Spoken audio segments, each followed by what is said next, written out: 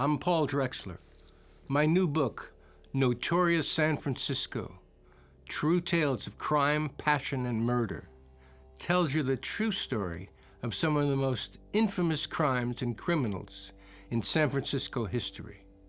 I'm going to show you a couple of these crimes now. In 1925, in this house at 256 3rd Avenue, 16-year-old Dorothy Ellington killed her mother, created a new disease, and inspired world literature. Not in the history of California crime have I found a case where a daughter killed her mother, said the district attorney. Many ministers believed that listening to jazz had unhinged her mind. They called this new disease Jazzmania.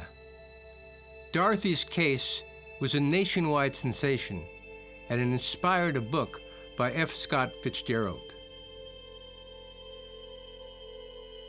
This house at 274 Guerrero Street was filled with secret compartments, hollow staircases, and hidden safes to protect millions of dollars in cash that Inez Burns made in her illegal but extremely profitable business.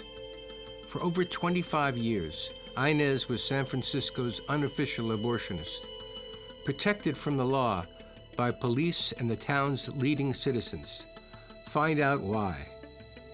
There are 25 true tales in this book, stories of serial killers, con artists, unsolved mysteries, and others.